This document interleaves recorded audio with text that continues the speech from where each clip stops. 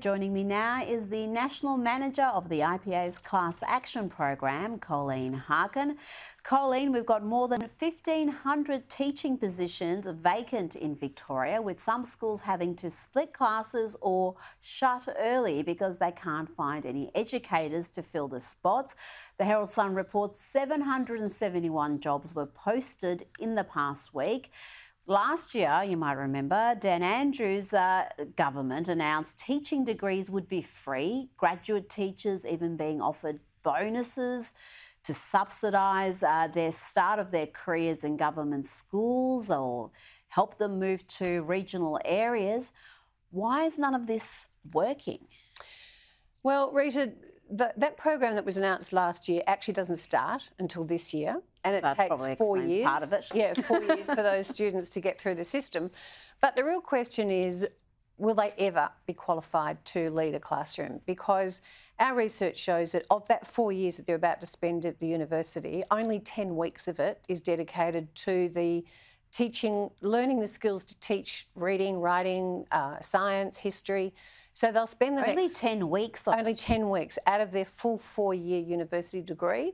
So the priorities of the universities are really warped and undermining their ability to become competent and happy teachers. So that program, to be fair to them, will take a while for it to work through the system, but it still doesn't mean we're going to have capable and competent teachers at the end of the 4 years. So what are they spending their time on if so much of it isn't on what you would expect them to be spending it on? What's the priority? Well, the priority is, like the national curriculum, it's woke content. You know, university courses that are called things like, is skin colour a pigment of your imagination, for example. So the priorities in the university curriculum are as warped as the national curriculum. They're not prioritising the skill set that's required to do the job, which of course then means that the people who are coming out the other end are not skilled in the job they have to do to manage a classroom. Our classrooms are some of the worst in the world. We are 71st out of 80 in the OECD in terms of classroom disciplinary requirement. And if you've spent 4 years of your university degree learning how to be a global warrior instead of how to be a great teacher, that's not going to be very satisfying at the end of the day. Absolutely. And if we're basically telling anyone who's got a conservative ideology, you're not welcome in this profession because you're going to just have to be indoctrinating kids relentlessly in leftist groupthink, that's a large chunk of the potential teacher pool that's gone. And we've also really not encouraging men to enter this profession. It seems to be dominated by women. And again, so you've got another 50% of the population gone. Yeah. That can't be helping with the teacher shortage. Well, statistically, that's clearly true.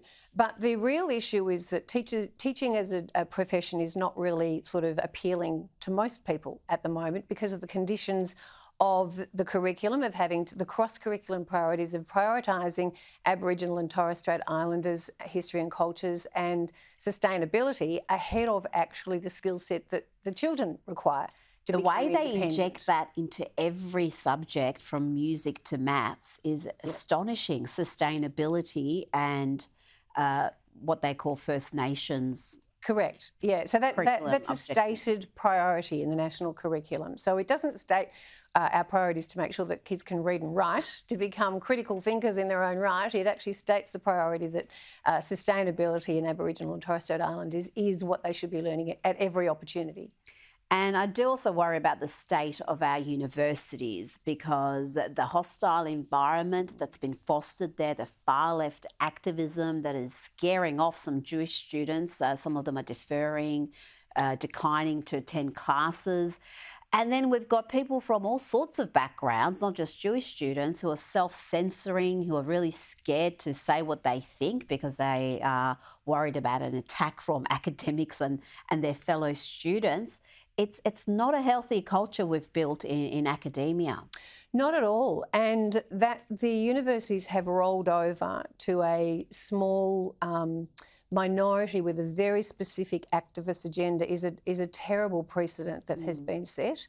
Universities are supposed to be places of the big contest of ideas and the freedom of speech to, to take your position on a point and argue it out. And that's not happening at all. On that first day of those protests at Melbourne University, 6,000 students were declined the opportunity to go to their own classrooms, and learn, enjoy the subjects that they're paying to study. And the universities are capitulating to this is a terrible problem.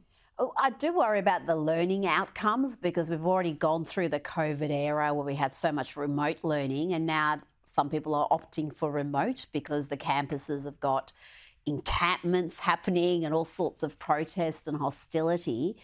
And the university heads don't seem to be too concerned. They are more concerned about the overseas numbers coming in, which prop up the balance sheet. Colleen Harkin, we could talk about this all day. Thank you so much for your time this evening. Really do appreciate it.